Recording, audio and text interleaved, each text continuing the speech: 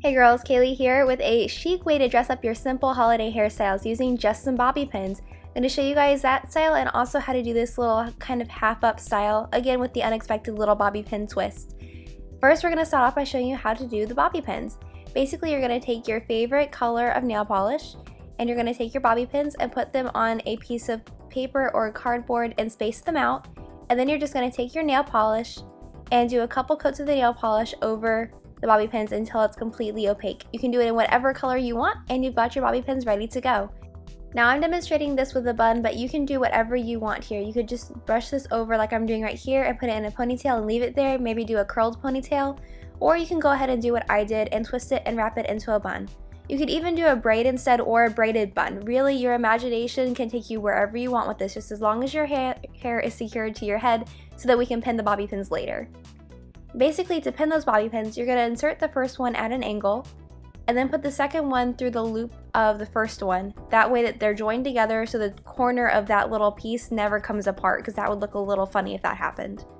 Once you've got that placed, you're going to go ahead and put in the second pair just behind the first pair, matching the exact same angle.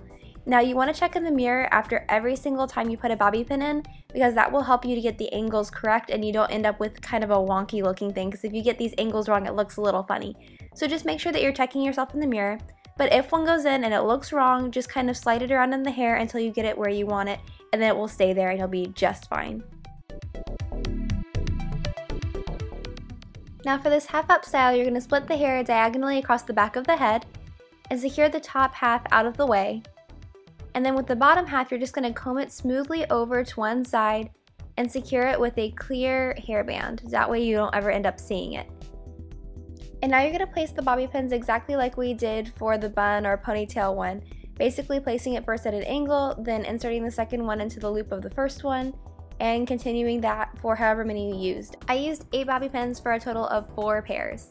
Once you have that done, you're going to go ahead and curl your ponytail going away from the face. I used a 1-inch clipless curling iron, but you could use whatever you want to create kind of whatever waves you want, just to continue to curl the hair in sections away from the face.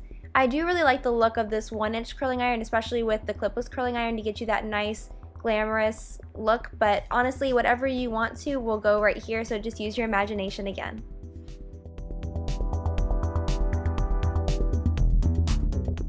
Once you have all of it curled, just run your fingers through it to make it look nice and effortless. And then you're done. You've got your cute, kind of glamorous hairstyle from the front, and then in the back you have this unexpected bobby pin detail, which I really love. I think it's great and unexpected and a cool, chic way to dress up your hairstyle. I hope you guys enjoy this, and I hope you have a very happy new year, and I will see you guys next year with my next video. Bye!